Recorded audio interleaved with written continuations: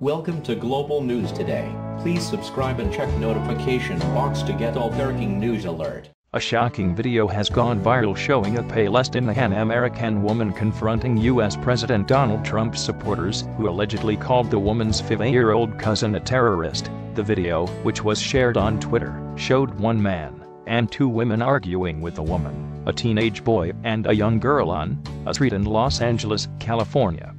The woman, identified as Rowan, told the Raw story that the confrontation happened on Sunday the 10th of December. The child was standing holding a Dump Trump placard when the trio started abusing her.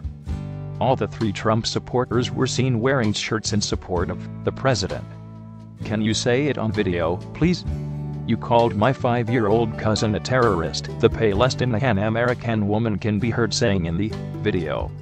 To which the Trump supporter, identified as Johnny Turano, replied, "Looks like one. It doesn't matter what age you are. Yo, you're calling a 5-year-old a terrorist," Rowan can be heard saying in the clip. Rowan was then interrupted by Turano's daughter, Bianca, who said, "But this is America, we can say whatever we want. Yo, you're exercising your freedom of speech. We're exercising our freedom of speech." Bianca also took her own video and Rowan's recording, which was soon uncovered and shared online. In the footage, she can be heard saying, "You guys are terrorists, get out of here.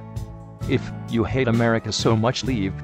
The teenage boy who was with Rowan at time responds to that and yells, "I don't hate America, I just hate inaudible FCKS like you."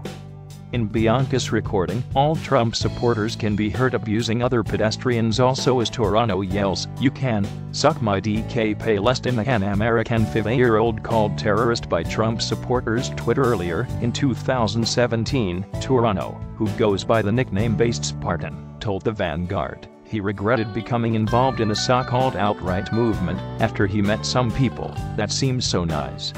Turano had said he thinks that discrimination he sees Latinos face in Southern California is spearheaded by the outright